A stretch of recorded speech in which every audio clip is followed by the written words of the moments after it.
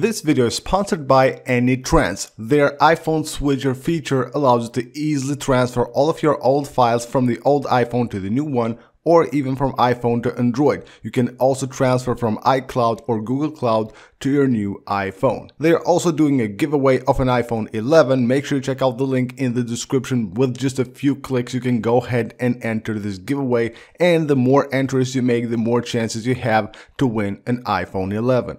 Hey, what's going on everyone, this is iReviews back with another video, and today I will show you guys 15 tricks that you probably didn't know that your iPhone could do. Now some of these are exclusive to iOS 13, but as iOS 13 is just a few days away from being released to the public, I thought I'd put them in this video. So here are 15 things that your iPhone can do that you might not know about. Starting off with voice control. This is a very cool feature of iOS 13. So you go to your settings, go to accessibility, and from here go to voice control, and you can enable it from here. Go home. As you can see, you can basically control your iPhone with your voice. You can do everything you want. Swipe right, swipe left, show grid, tap 17, go home. As you can see, basically everything on your iPhone can be controlled only with your voice. On Safari on iOS 13, you will have the ability to quickly go to the full screen mode. So when you're scrolling on Safari, you will have the top bar and the bottom bar, of course, but if you just swipe up right there, you will see Safari will enter this like full screen mode. You can see even when you scroll down, it won't show the bottom bar right there. So of course you just swipe down there again and you will go back to the normal mode. As you can see, like this, swipe up right there. You can see at the letters, all you gotta do there is just swipe up and it goes to the full screen mode. Another trick here on Safari, now this is an older one, it works on iOS 12 as well. So if you go to the tab view, all you gotta do is tap and hold the plus button and it will show you your recently closed tabs on Safari. And this is an exclusive one for iOS 13. If you go to the App Store on iOS 13 and you go to your app updates right here, you can go ahead and delete any of your apps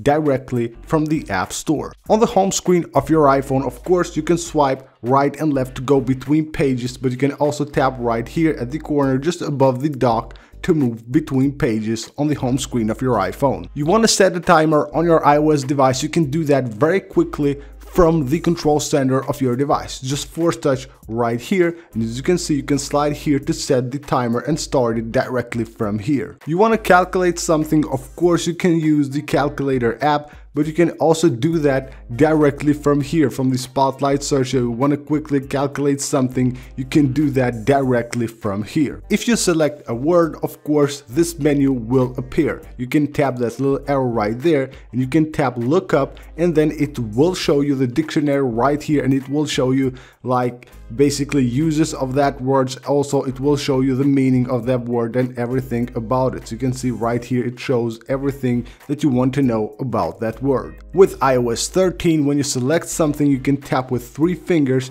and it will show you this new menu which allows you to undo, redo, or cut, copy, or paste any text that you have selected. On iOS 13, now you can copy easily by pinching in with 3 fingers. You can see it says there copy, or you can paste by pinching out with 3 fingers just like this. You can see it says there paste. When you want to send a picture with iMessage, you know that you can add different effects and add different stuff to that picture. So you go to your camera, you take the picture, and then just go ahead and tap on effects right here, and you will have the ability to add different effects. You can see how cool that looks.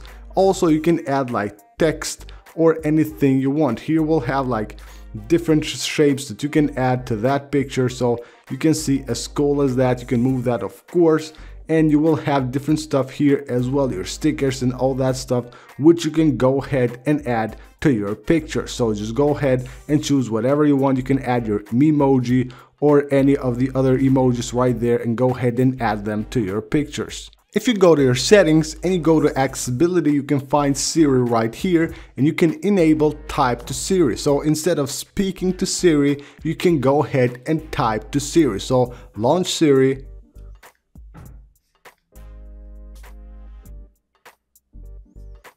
and basically you can type any question that you want to Siri. With iOS 13 now you can customize the pictures, the profile pictures of your contacts. So go to edit and tap right there on edit, and then you can go ahead and choose the pictures. Of course you can add any of the emojis as a picture. So once you click done right here, click edit. Before clicking done, click choose right here, and now you will have the ability to select different filters and apply them to the profile pictures of any of your contacts. With iOS 13, the new editing tool right here allows you to flip pictures. Easily you can go ahead and flip any of your pictures using that button right there at the top left corner. On iOS 13 now the keyboard has a new feature called slide to type, but it also has a new feature right here called delete slide to type by word. You will have to enable that, and then if you type a word by mistake, so let's say this one right here, you can go ahead and just tap that back button and it will delete the complete word, not letter by letter. So that is it for this video, guys. These are 15 tricks that you can perform on your iPhone that you probably didn't know your iPhone could do. I hope you guys enjoyed the video. Go ahead and subscribe for more, and I'll see you on the next one.